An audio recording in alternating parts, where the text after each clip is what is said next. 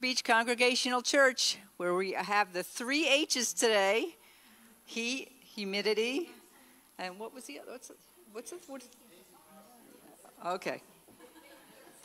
Yeah. So it is a summer day, and it is also National Ice Cream Day, in case anybody didn't know. So we have ice cream sundaes today at coffee hour, so you might want to stay. So please pay attention to our prayer list for this week for members and friends of the congregation, especially for the Cruz family, because the triplets have arrived.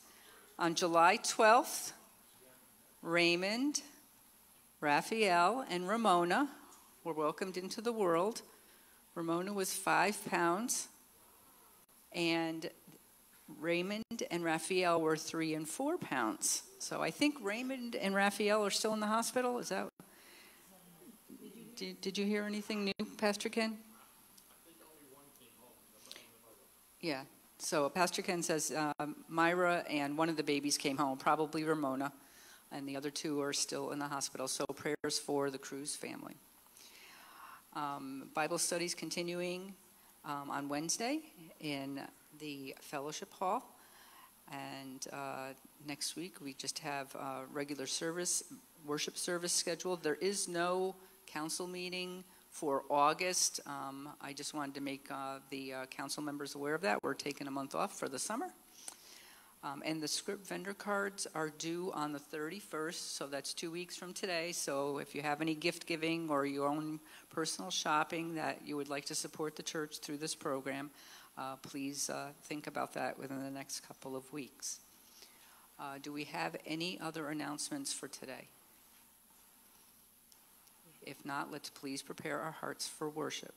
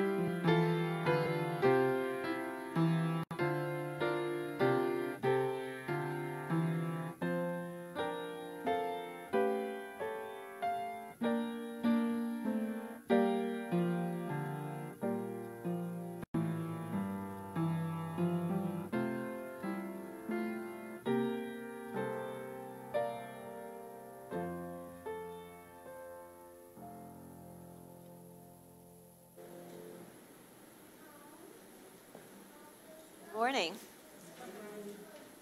If you would please stand and we'll say the call to worship together. I will extol the Lord at all times. His praise will always be on my lips. My soul will boast in the Lord. Let the afflicted hear and rejoice. Glorify the Lord with me. Let us exalt his name together. And now we'll sing hymn number 31, Holy is the Lord.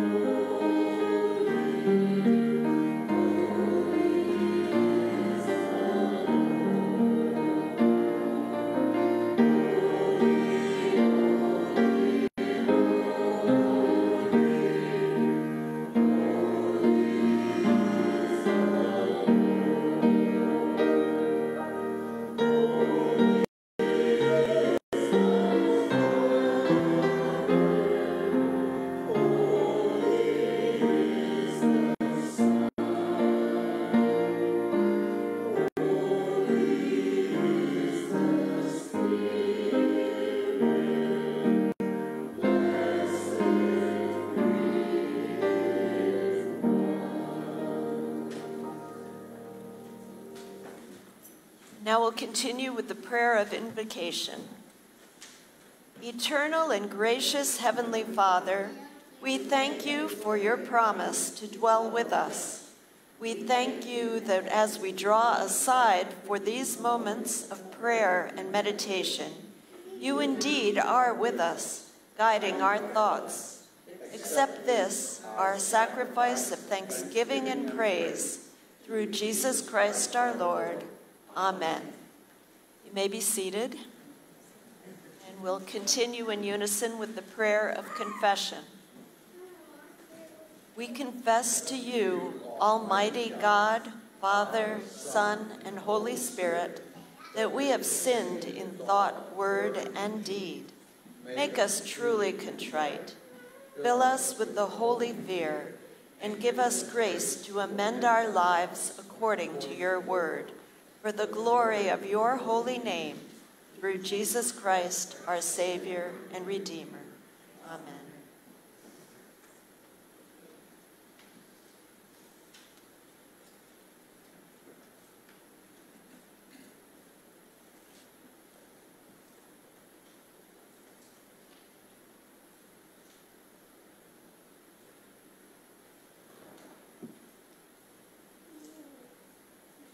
Heavenly Father, as we gather in your name to worship you this warm and beautiful summer day here in the West Shore of Milford, we thank you that you're present in our lives by your Spirit and also very much evident in our midst.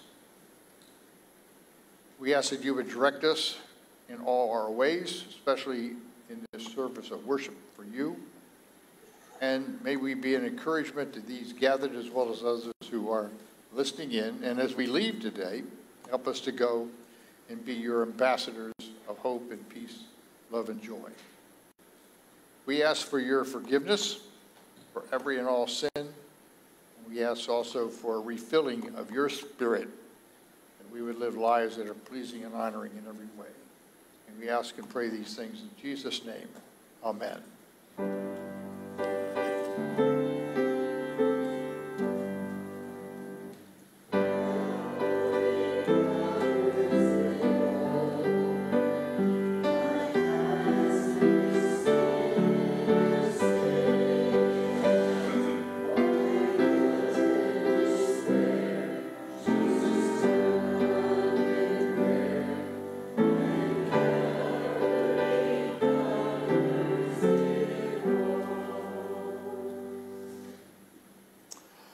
Well, good to see those of you who have gathered this morning. We're missing some folks today. One pastor said he had an up and down crowd in the summer. They were up at the mountains or down at the beach. Well, we're down at the beach, but it sounds like the beach people went up to the mountains, or they're out on the beach, I think, maybe. Who knows? But anyway, you're here, and others who are listening in, and that's all that matters. We're here, right? And we continue our worship now through our gifts, our tithes, and our offerings.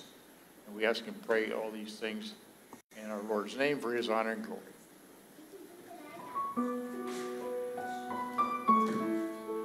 Sorry about that.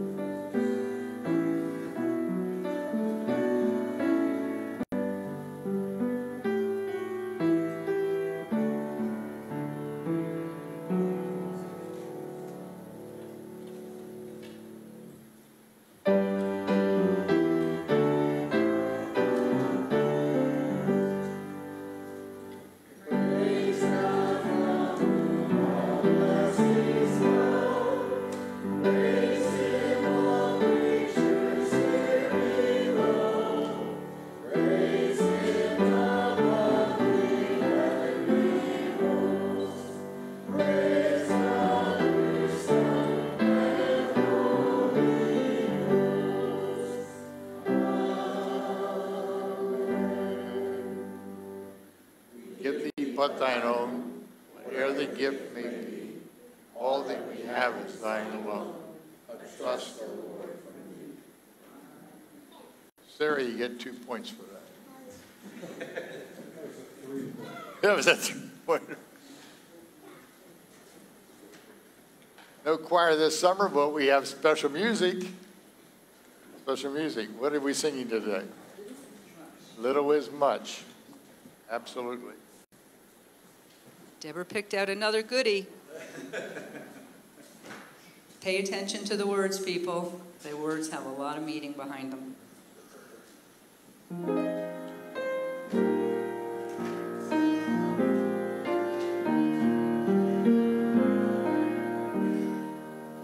In the harvest field now ripened, there's a work for all to do.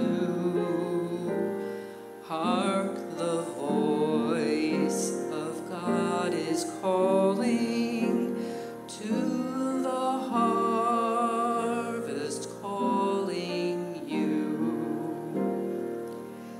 Does the place you're called to labor seem so small and little known? It is great if God is in it, and he'll not forget his own. Little is much when God is in it. Labor not for wealth or fame. There's a crown, and you can win it if you'll go in Jesus' name. When the conflict here is ended and our race on earth is run, he will say, if we are faithful, welcome home, my child, well done. Little is much when God is in it. Labor not for wealth or fame. There's a crown, and you can win it if you'll go. If you'll go. If you'll go in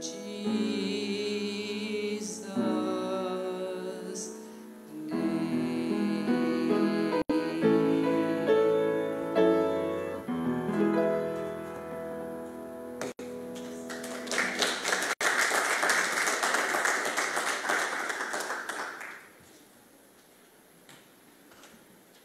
Thank you, Mary Claire. Those were beautiful words.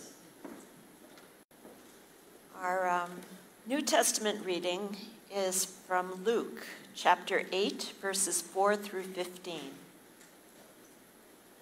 When a great crowd gathered and people from town after town came to him, he said in a parable, "A sower went out to sow his seed, and as he sowed, some fell on the path and was trampled on, and the birds of the air ate it up.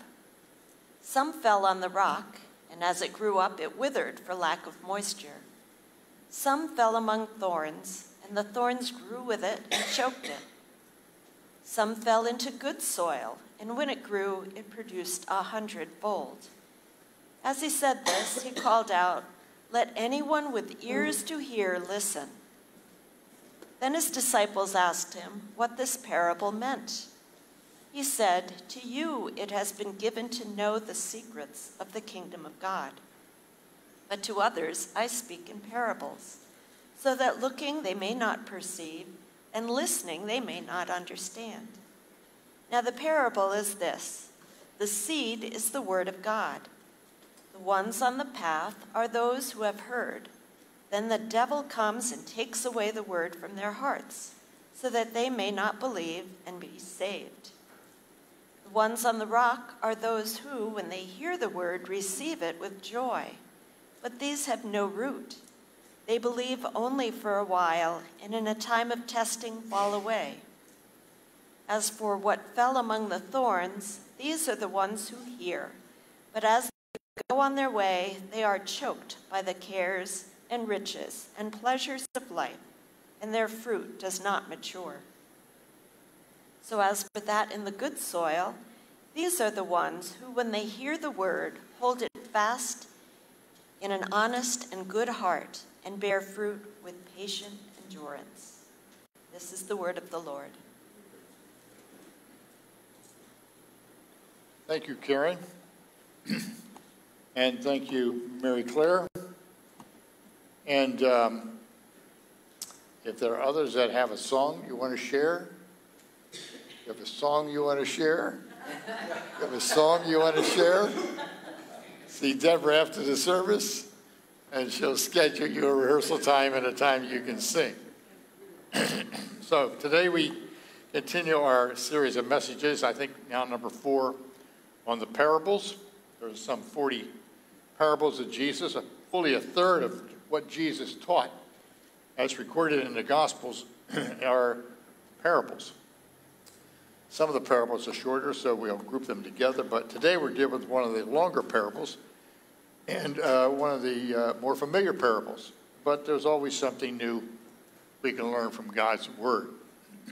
Certainly, growing up on a farm, a Mennonite community, I heard a lot of sermons on this parable, the power of the sower, or you could say the parable of the soils, of the sower and the soils. Recorded in all 3 of the Synoptic Gospels, Matthew, Mark, and Luke. Similar accounts in Matthew and Mark. Luke is a little shorter and has some other details, not in the Matthew and Mark accounts. Matthew 13, by the way, lists this as the first of the parables in that chapter, which includes a number of parables. So we're going to be staying in Matthew 13 for the next couple weeks anyway, looking at the other parables. I think next week it's the parable of the weeds. Yes, the parable of the weeds. You know, it's so dry right now that even the weeds are wilting. The hog ears are out there like this, and some of the other weeds, you know, weeds, they can tolerate a lot. But I had another weed growing up that's a kind of a, I don't know how you describe it, but it's all wilted over us. That's how dry it is. And I have to take some blame for why we're in drought right now. After I finished the roof on my greenhouse, I needed to extend the back of it so the water didn't run off and down the back. So I extended the back of the roof, and then, of course, there was a little crack. Even though I'd planed the boards, Greg, matched it up, there was still a little bit of a crack, about 1/64 or something like that. And so I got some of this sealer I sprayed on it. And then I was waiting for the next rain to see if it worked. It hasn't rained. So the roof is working perfectly. Yes, so poor people down in Virginia, western part of Virginia, got dumped on a lot of rain, lost some homes, and roads and bridges washed out. A week or so before that, it was in, I think, the Carolinas. Then out in Yellowstone, they had a 500-year flood. But here in New England, you can see all the grass, all the yards turning brown, and it's just very dry. Okay, so in this parable of the sower and the soils, let's first of all note the setting, because as I mentioned last week, always important to get the context of what you're looking at, parables, paragraphs versus what's said before, what's said after. We get the setting. It says here, on the same day, Jesus went out of the house and sat by the lake. And such large crowds gathered around him, he got into a boat and sat in it while the people stood on the shore. So chapter 13, verse 1, on the same day. So the passage right before that, in chapter 12, says, while Jesus was still talking to the crowd, his mother and brothers stood outside waiting to speak to him. Someone told him, your mother and brothers are standing outside wanting to speak to you. So there's people in the house that they couldn't get inside, so they're outside. He replied, who is my mother and who are my brothers? Pointing to his disciples, he said, here are my mother and my brothers. For whoever does the will of my Father in heaven is my brother and sister and mothers. Interesting comment by the Lord regarding his family. If you keep your place there and turn with me to Mark's Gospel, Mark chapter 4, verse 1, again it says, Jesus began to teach by the lake. The crowd had gathered. Got so large, he ended up getting into a boat to address the crowd from standing there on the shore. But passage before that in chapter 3, verse 31, says Jesus' mother and brothers arrived, standing outside. They sent someone to call him. The crowd was sitting around him, and they told him, your mother and brothers are outside looking for you. Who are my mother and my brothers, he asked. And then he looked at those seated in a circle around him and said, here are my mother and my brothers. Whoever does God's will is my brother, sisters, and mothers. Similar wording as Matthew's account. Now, Mark does have some other verses earlier in that chapter that are insightful to us as well. In chapter 3 of Mark, verse 20, it says, Jesus entered a house, and again a crowd gathered. So he and his disciples, they were there. They were not even able to eat. There was such a crowd. When his family heard about this, they went to take charge of him, for they said he's out of his mind. His family came to take charge of him because they said he's out of his mind. So no wonder Jesus said what he said about his mother, brothers, and sisters at this point as they were outside the house. And he pointed to the people that were inside the house sitting there listening to him.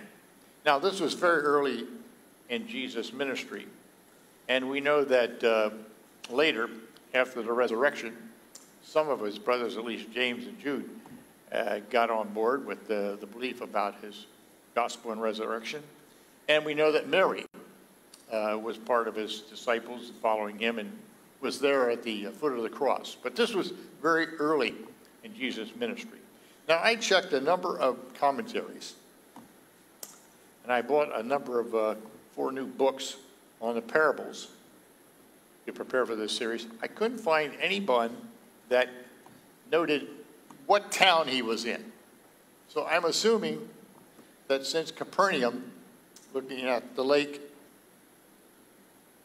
Jordan River enters around 12 o'clock, leaves at 6 o'clock if you're looking at a clock. And Capernaum is to the west slightly, so like at 11 o'clock, Jesus had come down from the hill country of Nazareth, and that's in between the Sea of Galilee and the Mediterranean Sea, the mountains. So he made Capernaum his headquarters. A lot of what Jesus did, recorded in the Gospels, took place in Capernaum. So I'm assuming that this house that he was in the town, the city of Capernaum. So, on the same day, after that incident in a house full of people, his family trying to get in to see him, it says Jesus went out of the house and sat by the lake. And such a large crowd gathered around him. He got into a boat and sat in it while all the people stood on the shore. He sat, they stood. And he told them many things in parables. As I mentioned, about a third of Jesus' teaching were actually the words of the parables. Jesus sat and they stood. Now, early in my ministry, my first congregation was the Children's Church down at People's Baptist in Harrisonburg, Virginia. The pastor had come to me and said, I need somebody to take over the Children's Church. We're getting more children coming, and some of them are riding the bus, and so they don't have adults to sit with them in the service, plus the service is more oriented towards adults, so I need somebody to take over the Children's Church. Well, if the pastor asks you to do something, I would suggest you at least prayerfully consider it. Don't just say no, or even yes. Prayerfully consider it. So I said, you know, my training was in secondary ed, high school, history teacher, but I never really had a lot of experience working with children, but if that's what the church needs, that's what you're asking me to do, I'll certainly get some books and I'll study up in this. And my first congregation was about 25 people, but they were children's age. Eventually it grew to 250 to 300, and I had to rent a gymatorium of a school about a mile away that we bussed everybody over to. And what I learned in conducting a children's church service is you had to have a pretty lively program. And you had to keep the kids interested. And so I acted out my sermons. So for instance, in a passage like this, it says that Jesus sat and they stood. And so I got a chair and I sat down and I had them all stand. I had them all stand. Jesus sitting in the boat and the people were standing on the shore. And they helped and explain, set the situation. So, yes, that's what I did with Children's Church. This is not Children's Church. That's upstairs. Okay. But anyway, Jesus began to teach in parables. And in Matthew 13, the first parable is this parable of the sowers. And so I read that as our text this morning. Matthew chapter 13.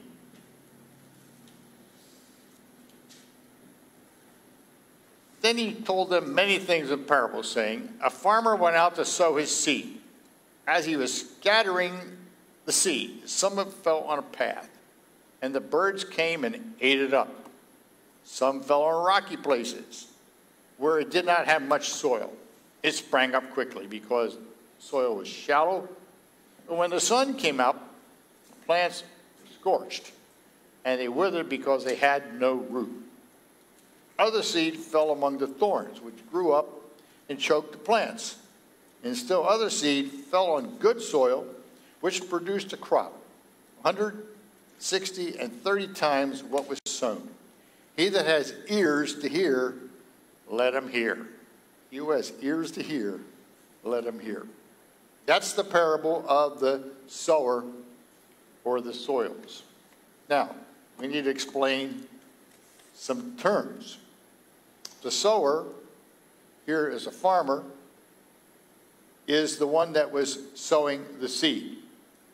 The people in Jesus' time, agrarian society, would have been very familiar with farmers because around the lake there was some very fertile ground, and so there was a lot of farming, but also because it was a lake, there were fishermen. A lot of Jesus' disciples were fishermen.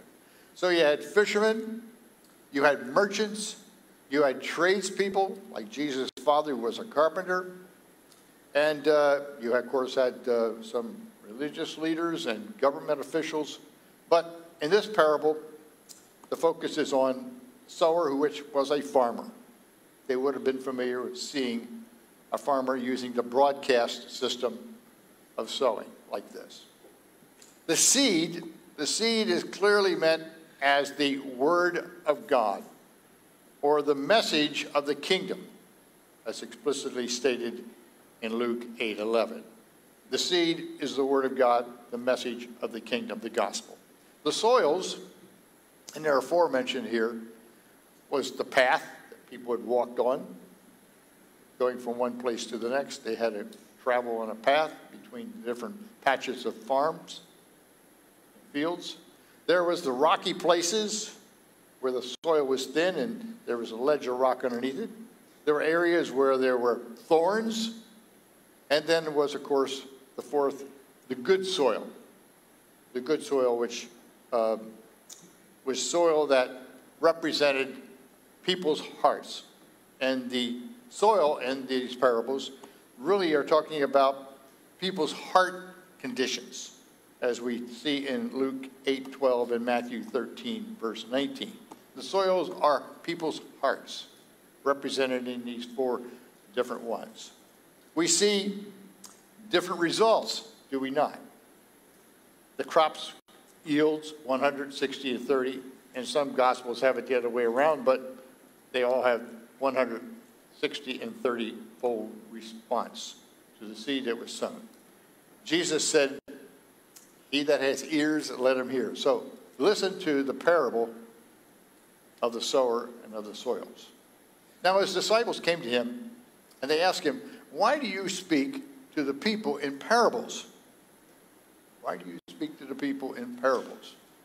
Jesus replied, "The knowledge of the secrets of the mysterion, Greek word, of the kingdom of heaven, God's rule, the kingdom of heaven, has been given to you, his followers, his disciples, but not to them, the ones who are not his followers or believers. Whoever has will be given more." That's interesting. Whoever has will be given more. Whoever has will be given more, and he will have an abundance. But whoever does not have, even what he has will be taken from him. Now, that's an interesting statement by the Lord. Whoever has will be given more, and whoever does not have what he even has will be taken, has less, will be taken from him. Now, whenever we see things going on in society, it's always important for us to measure what we're hearing from the media and from political leaders and whatever else. How does it measure up to the scriptures? And here is something that is different from what we're hearing a lot of today. Have you noticed that just a little ways back, a word started to be used a great deal, equity. Equity. And equity has replaced the word equality. Equality. In fact, early in President Biden's administration, he was giving a speech, and as he was talking, he used the word equality and then realized that his notes, as he looked down and said equity, and he quickly changed from equality to equity. What's the difference between equity and equality? Equity is the sameness of resources. The sameness of resources. And equality is the sameness of opportunities. Sameness of opportunities. Well, what makes what's the difference in all of this? Well, as you perhaps noticed, we're not all the children of Rockefellers. We didn't grow up in those Newport mansions built back in the day before income tax. There's little summer cottages, up there in Newport. The Vanderbilts and the Morgans and the Rockefellers and all those people. We're not all children of the Rockefellers. I used to be reminded of that by my parents when I wanted something. Our parents, your grandparents aren't the Rockefellers. If you want something, go work for it. Save up for it and work for it. Don't expect somebody to just buy it and give it to you. But what we're hearing today is emphasis is on equity, not equality. Or equality, going back to our founding fathers, was looking for the sameness of opportunity. Now, for sure, it wasn't the sameness of opportunity for everybody. And in our founding fathers, there was a lot of wisdom that was only really applying to certain people. But as the country has developed, working for that more perfect union, those principles have guided us in developing a more perfect union, which still needs some perfection work, right? But the focus shifting away from equality to equity, I have a bit of a problem with. And for instance, this passage right here, I think, addresses it. Jesus said, to whom must have, they're going to get more, and those that don't, they're even going to have that taken away. Now, for sure, we need to understand this is a fact of life. There are some inherent differences in the human condition, and all the human efforts to try to equalize things, there's some words for that, socialism, communism, haven't worked. Haven't worked. That doesn't keep some people from trying to make it work, but it just doesn't work. Now, for sure, enlightened capitalism requires that to whom much is given, a lot is required. Jesus said that in Luke 12:48. To whom much is given, much is required. And so, yes, there should be sharing, and certainly what we saw in the very early Christians, there was a commonality of things that people shared. But we see as the church developed, there were business people, there were slave owners, there were slaves. And so the church had all different levels of income represented. But this parable, interesting to me, because it states this: whoever has will be given more, whoever will have it in abundance, whoever does not have, even what he has, will be taken from him. Now, let's get to the parable. Jesus went on to explain the parable. Oh, actually, I skipped over where he explained to the disciples why he taught in parables. And he said this: the reason is that the knowledge of the kingdom has been given to you, but not to them. Though seeing they do not see, though hearing they do not hear or understand. In them is fulfilled the prophecy of Isaiah. You will be ever hearing, never understanding. You will be ever seeing and never perceiving. For this people's heart has become calloused or hard. They hardly hear with their ears, and they have closed their eyes. Otherwise they might see with their eyes and hear with their ears and understand with their hearts and turn, and I will heal them. But, he says, you are blessed. Your eyes are able to see, your ears are able to hear. I tell you the truth, many prophets and righteous people long to see what you see, who do not see it, and hear what you hear, but do not hear it. In a little bit, we're going to see a connection here about the hardness and the callous things of people's hearts, and the paths that were hard because people traveled over them. So let's get now to the parable. Listen to the parable of the sower. That's Jesus' choice of entitling this. Parable of the sower. What it means. When anyone hears the message of the kingdom, which is the word of God or the gospel, and does not understand it, the evil one, who is the evil one? That would be Satan, our adversary, the devil. The evil one comes and snatches away what has been sown or scattered in his heart, which is the soil. The seed that was sown along the path, that's where people walked, verse 21. The one who received the seed that fell on this rocky ground, that's another soil condition. That means there was a ledge of rock and a thin amount of soil above it. He's the man who hears the word and at once receives it with joy. But since he has no roots, it lasts only a short time. When trouble, problems, persecution comes because of the word, he quickly falls away. Verse 22. The one who received the seed, the word, that fell among the thorns is a man or person who hears the word, but the worries of this life and the deceitfulness of wealth, riches, choke it out, making it unfruitful or unproductive.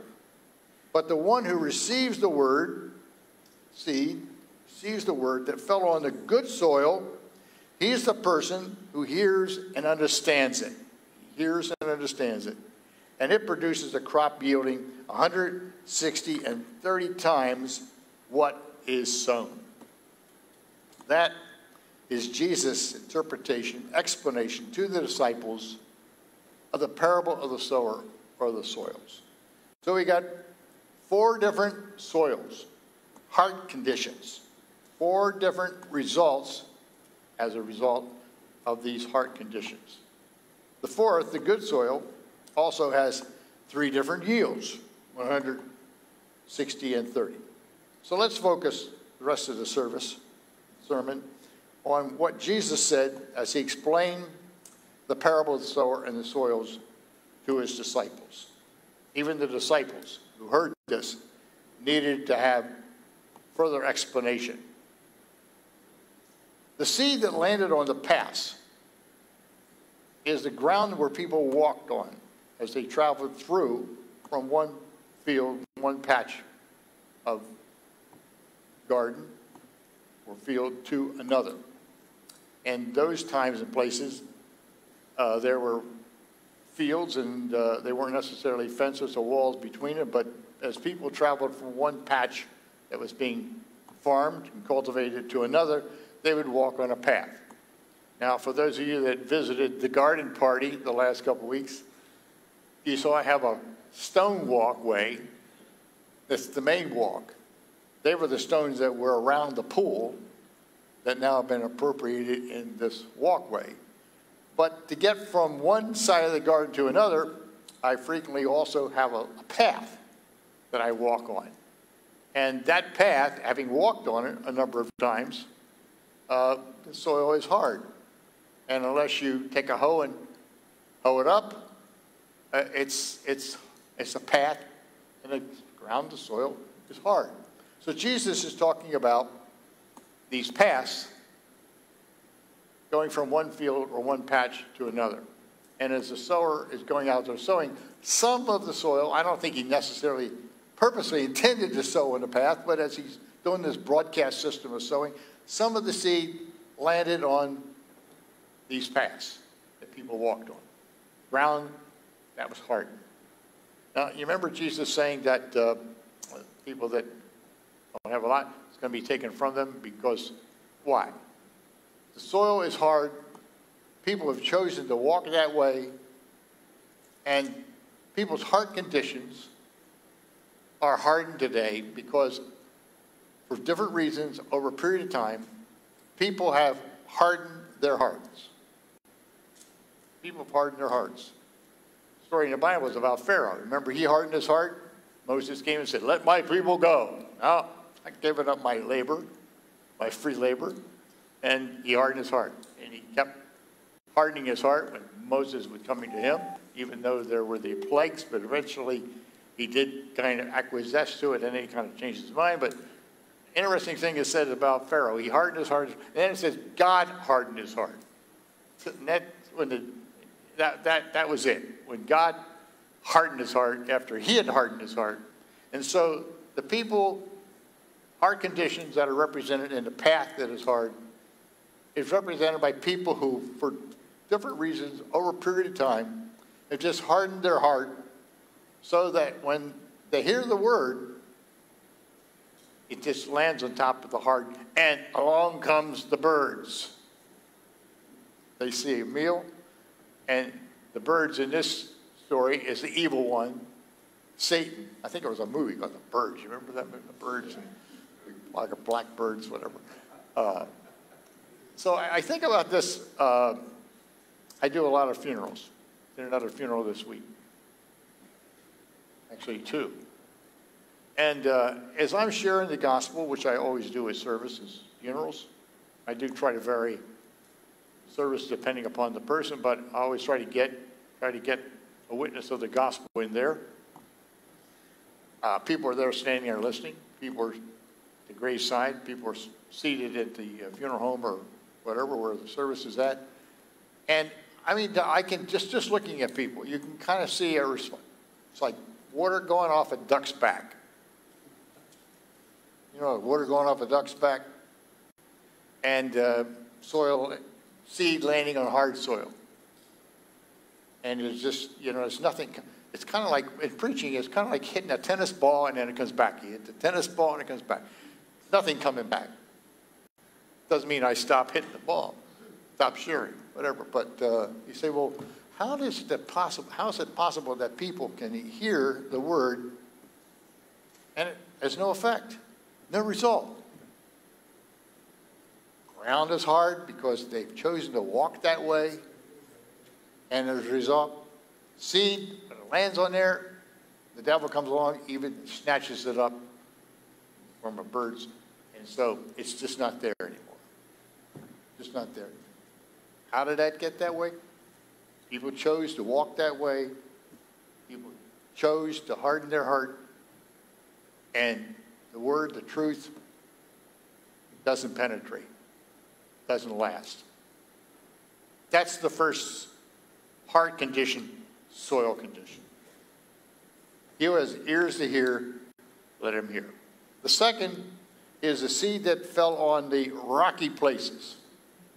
Now, growing up on a farm in Pennsylvania, we had very good topsoil, but there were still certain places on a field. And once you farmed an area for a period of time, you knew where there was a ledge of rock. And you were always careful about that because you could ruin a plow. You could ruin a plow when you hit a ledge of rock versus some rocks. And the other thing you would often notice if you saw, like you go past a cornfield, when the corn's like yay high, and there were some areas that the corn was only about this big and it was all yellow and all shriveled up. And so what's going on there?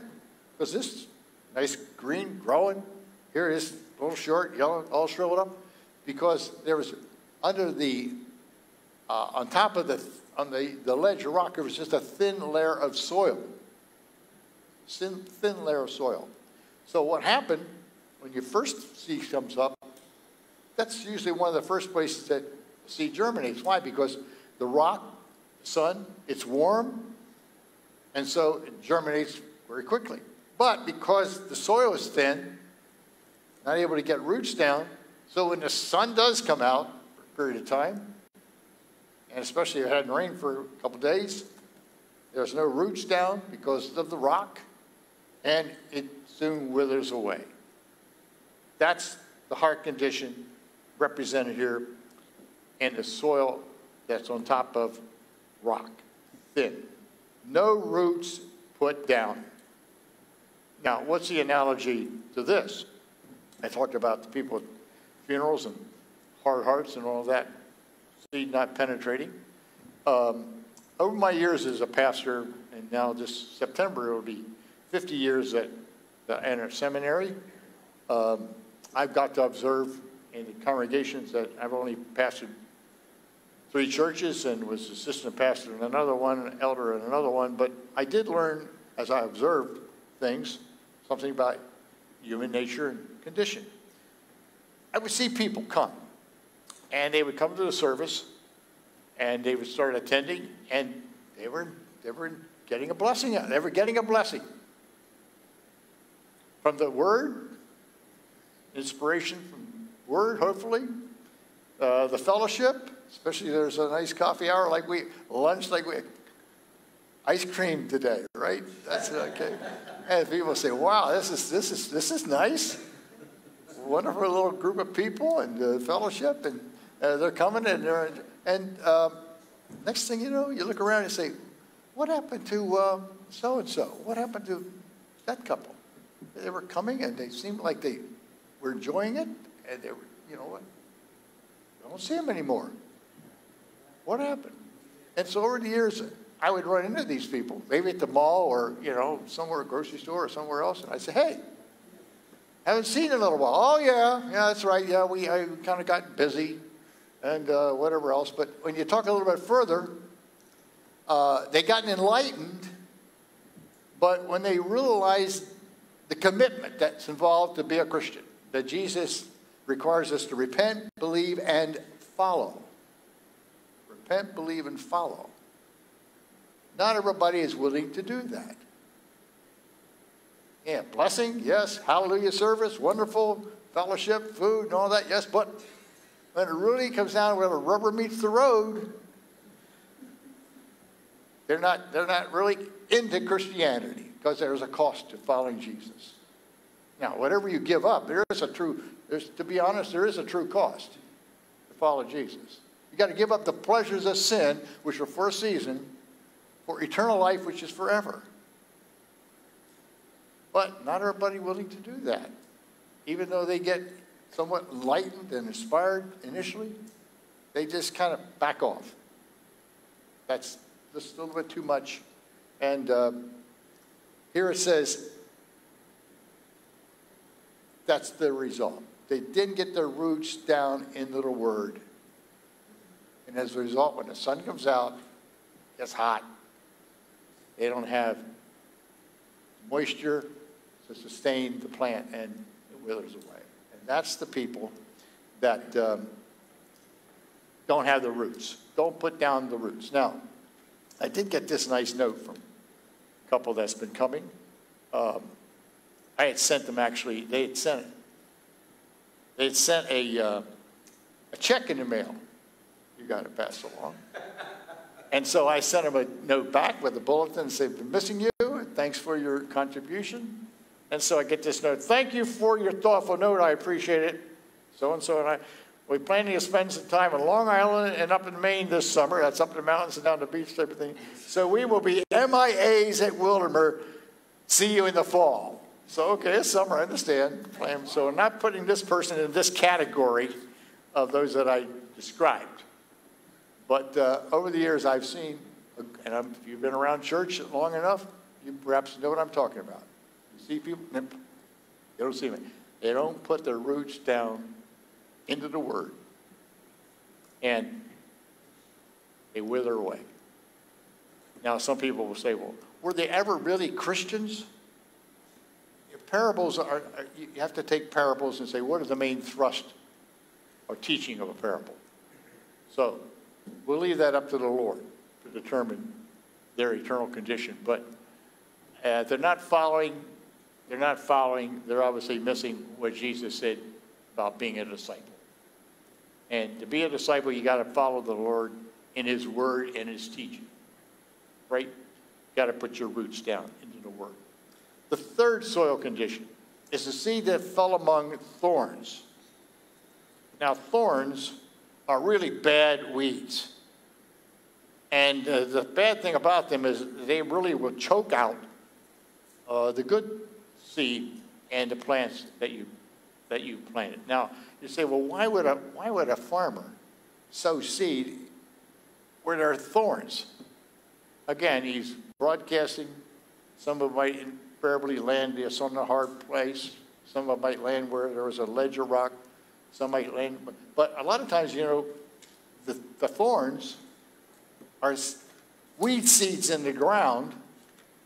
And even though you kind of like stir up the ground before you plant, and what they tended to do there, they would, before they sowed the seed, they plowed, they sowed the seed, then they plowed up. But what you do is you stir up those weed seeds that are in the ground, and weed seeds can last for years, and decide what seed you planted, the weed seeds come up. And where there were thorns, and that's why when you got really bad thorns, you want to remove those things before they turn into seeds. In fact, like in some states, there's laws about people being held responsible if they got these thorns and thistles that grow, because if the seeds, go into seed and then the wind blows them, the neighbor ends up with them, and it just spreads. That's the way it works, right? So I don't necessarily think that the sower sowed the seed where there were thorns, but thorns came up where the seed was sown. We're going to see it in the parable of the weeds about that. So anyway, here's the situation with the soil condition of the thorns. Jesus said two things about this. These thorns are the worries of this life and the deceitfulness of wealth or riches. The thorns. are two things. The worries of this life. Anybody identify with the worries of this life? Well, any of those. I got a phone call from my daughter the other day. She calls me and said, Dad, I'm having a terrible morning. I was going to the gym for personal training, and my car started, the lights started flashing, and the thing started shuddering. And she says, you know, I managed to barely limp into the garage.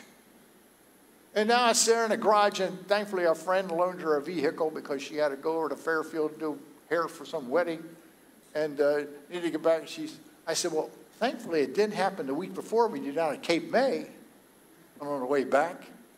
It happened right where you're living, and you could limp in, and thankfully the mechanic, called technicians these days because about 600 computers in every car, they said they would get right on it. And guess what? By early afternoon, car was fixed. But you know, that sort of messed up her day. Messed up her day. She had a day all planned, right? But that's an example of one of the worries of this life, mechanical stuff. You can count on Murphy's Law, right? Anything that can go wrong is going to go wrong at the worst possible time. That's the worries of this life. So some other worries we're dealing with. The COVID-19, how many variants? How many variants have we already dealt with in this? It's the pandemic that keeps giving. And it's just at the time you think it's gone away, it's now another form of it. Stuff. And so that's certainly, we've been dealing with this for 2.5 years. What are the worries of this life? 9% inflation. And if you calculate for most people with the main drivers, gas and food, it's probably double that. I heard one guy in the news said, families, whatever you're buying today, $500 a month more than last year at this time. That's one of the worries of this life. Now I got another letter this week from somebody. I won't identify who it is. I like this eagle on there. Right? Oh, here, there's a check in there. Okay, envelope. Okay, put this right over there. Says, dear church members, sorry I haven't been to church. Watch the service online. Thank you so much for that. Sending my offering for the month. Sorry as things are getting tight with my wallet. Pray God bless you all. We'll be back when I can. Well, 9% inflation, senior citizen living on fixed income. That's one of the worries of this life, is it not? We're dealing with that today, and the people that most affected by it are senior citizen like that individual, people working on minimum wage. The rich people, they just find some other way. That's not a big deal for them. But even the upper middle class, they struggle along, you know. But it's the, you don't hear much about the working class anymore. Everybody's in the middle class. Well, the working class is where the most of the people are. And unless you got a 10% raise, folks, you're losing out with inflation. That's one of the worries of this life. And then there's other stuff. The drought right now. I mean, I'm having to water my garden every day. Next month's water bill will be. And the water bill is coming monthly now instead of quarterly, right? Like I needed to pay another thing quarterly. Monthly was a whole lot, quarterly was a whole lot better. But anyway, we got drought here. We got floods elsewhere. Worries of this life. Man's life is full of troubles, Job said, as sure as the sparks fly upward. Now, I don't know why, Bill, why do sparks fly up? But that's just a fact. Eventually they come down, but and a grinder, well, that's just a part of life. The worries of this life, we can all identify, can we not? And that's why we need inspiration to deal with the worries of it. And then there's the deceitfulness of wealth or riches. What's the deceitfulness of wealth? I'll tell you what it is. It's never enough. Whatever you get is never enough. You think you get a little bit more? You get something newer, bigger, and better? You will be satisfied. No. The deceitfulness of wealth is a little more, bigger, and better doesn't satisfy. That's false advertising. And we hear plenty of that today. I mean, the whole thing in business was to find a need and fill it, or create a need and fill it. And that's a lot of it is creating need, getting people to realize you got to replace your phone with some other kind of phone. It's computers, $1,200. Are you kidding me for a phone? Oh, thank you. The deceitfulness of wealth. It's never enough. It's never enough. People just don't. I listened to a lady the other day on television. She was saying, you know, she fell in this trap of just for a few dollars, you could take out a credit card at the store. It's just a couple, few dollars to make a payment.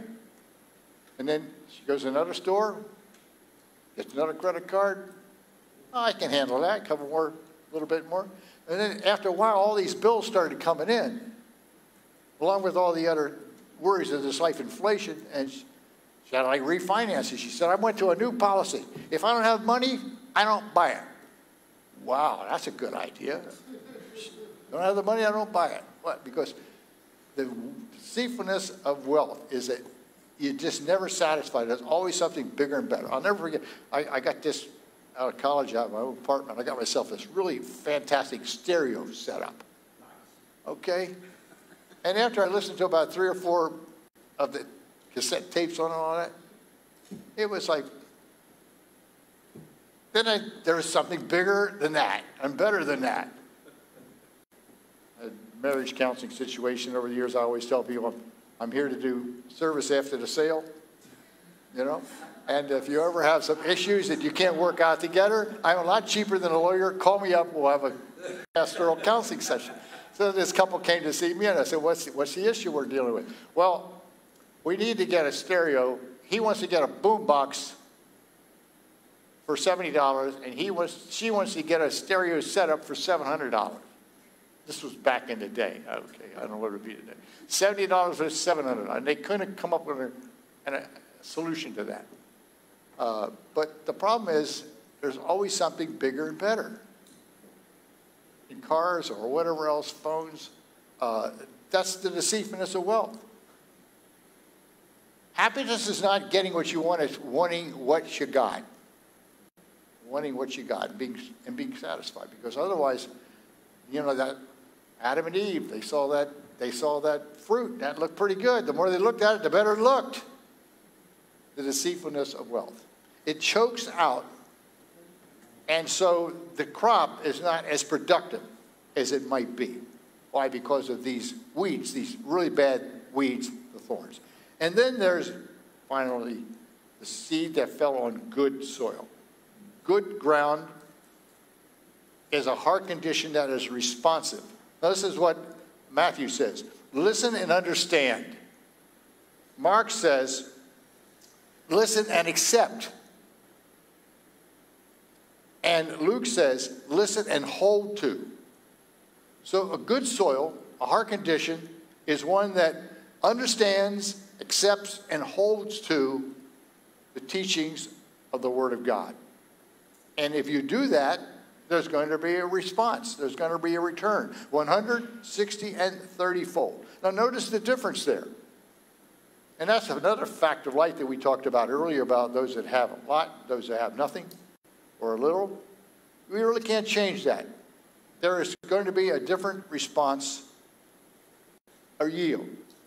The important thing is, are you living up to the potential of what you can be?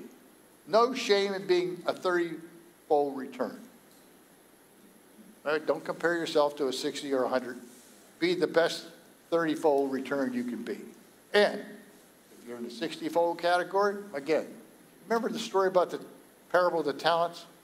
Well, we're going to have a sermon on that coming up, but 5, 2, and 1 that was given out, and when they had the 5, well, that's next time's sermon, okay? There's a difference in the response. But don't compare yourself as 30 to the 100 or the 60, or if you're the 60 with 100.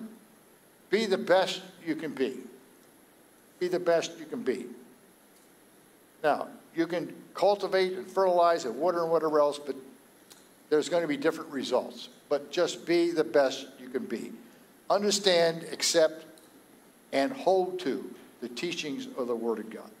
That is the parable of the soils. And looking at the congregation today and those no doubt that are listening, I doubt that there's any people here that fit into the pass category. And I don't think even looking here in the summertime that there's anybody pretty much where they get the roots down and they're in the rocky soil.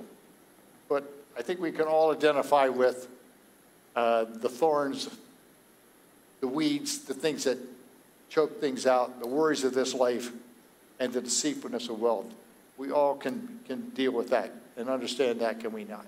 But the most important thing is, are we being faithful? Are we producing the response to the seed the Lord has sown? Whatever it is, 30, 60, or 100. Let's be the best we can be for his honor and for his glory. He has ears to hear. Let him hear. Let us pray.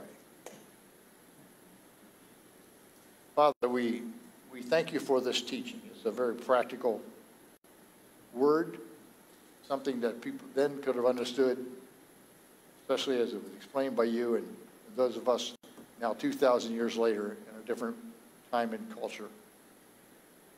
Help us to understand and to appropriate this passage, this text, this teaching, this parable to our lives. And as we deal with life, the worries of this life, the deceitfulness of wealth, help us to have the wisdom of your scripture and word to know how to respond. And help us to respond in the capacity that you've intended or designed us to be for your honor and glory, for the kingdom's sake. We ask all these things in Jesus' name. Amen. Our hymn now before our joys and concerns is number 174, Open My Eyes That I May See, a very appropriate hymn for this time, 174.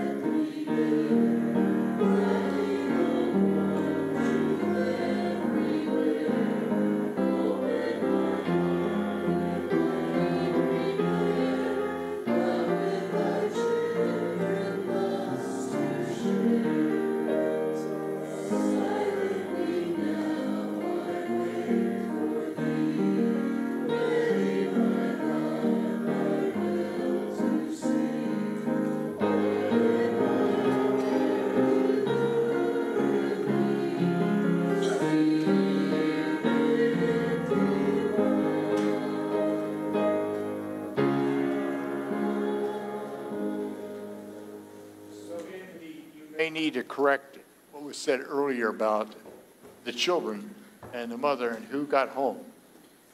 We had thought maybe the girl and the mother got home, but what's the status? Okay. Hello. Are we on? Can you hear me now? Okay, here we are. So the babies were born on Tuesday. Timing, if you ask Jean, she will probably tell you the timing better than I know. I thought it was about 1:30. It's probably about 11:30, 12. Raymond was first, smallest, about 3 pounds. Ramon was second. He's about 4 pounds, and Raina was about 5. Raina, the girl, was in a sack by herself, so she had the best accommodations. Ramon came home yesterday, and not Raina, so he was doing the best health-wise. They didn't get home last night till about 9:30. So Carol and myself have been preparing the house for this. Everyone has been picking on me that I'm moving to the basement. Best move ever. Even the dog likes it. So Ramon came home. Ramon. Raina is still there? Raina's still there, and Raymond is still there. Obviously, your mother came home. Yes, and Myra came home also very sore. And you're in the basement. I'm in the basement. Sleeping till 7 and 10 after 7. So the dog and I are doing pretty good. But yes, so everyone is healthy. Again, we'll find out more today whether they're coming home during the week or not. But yeah, everyone is doing well. The fluids, they're off of machines. It's just, I guess they're keeping an eye on Raymond's blood sugar level. And I guess at one point, Raina may have had fluid on the lungs or something like that. So that's what they're keeping an eye on. That's great. Well, congratulations to you and your whole family. That's wonderful. Yes. Instant family. Yes. Yes, instant family for sure. God bless them all. Are there any other requests for prayer? Joys or concerns?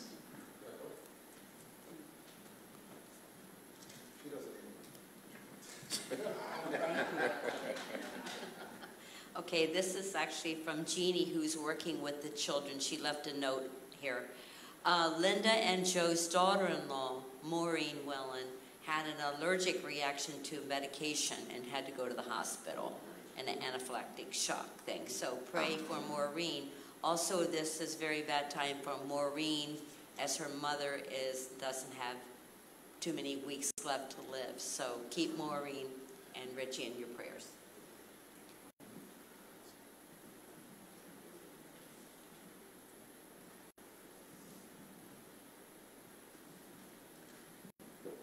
I had a call from Debbie Murray this week. Just keep her and her son and daughter in prayer. There's some health issues still, and they'd really appreciate your prayers. She and I have been playing phone tag. Ah.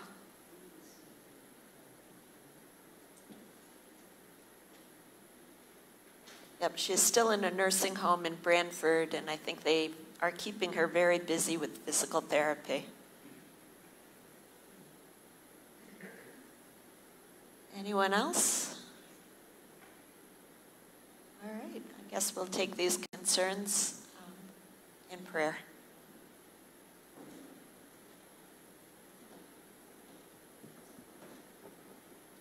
Heavenly Father, we thank you for the privilege of prayer. We're able to pray for not only ourselves, but more importantly, we can pray for others, and we can pray for the work of the kingdom here as well as around the world.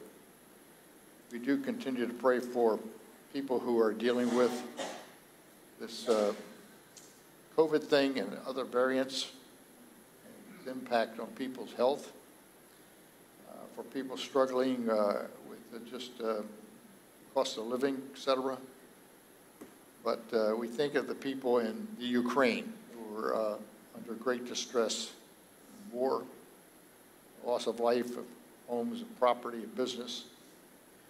And so we pray for a conclusion, an end of those hostilities, and we pray especially for the believers that are there struggling as well. We thank you for the privilege of asking you for things. So we pray for these little ones that have been born, that you help them to arrive in your time home and to be able to grow. And for those families that are struggling, trying to find formula for little ones, we ask that that would be solved as well. So now we close this time of prayer by praying the way your Son taught us to pray, by saying, Our Father, who art in heaven, hallowed be thy name. Thy kingdom come, thy will be done, on earth as it is in heaven. Give us this day our daily bread, and forgive us our trespasses, as we forgive those who trespass against us. Lead us not into temptation, but deliver us from evil. Thine is the kingdom, the power, and the glory, forever and ever. Amen and amen. Our parting hymn is number 436, Take My Life and Let It Be. 436.